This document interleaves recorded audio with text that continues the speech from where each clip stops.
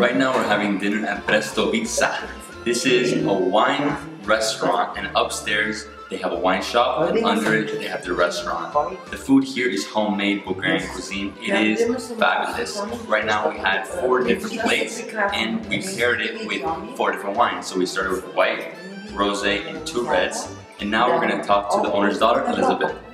Hello, we're just right now in our small restaurant. It's like a degustation room, and it's situated in Plovdiv, but it has the name of our village that is making wine, Brestovitsa.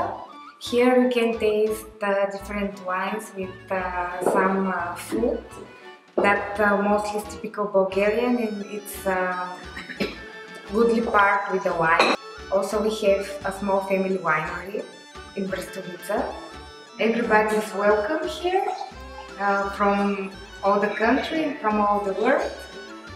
You just need to have some passion for wine and make a telephone call, or just come and drink on the bar, and there is every time somebody to open the door.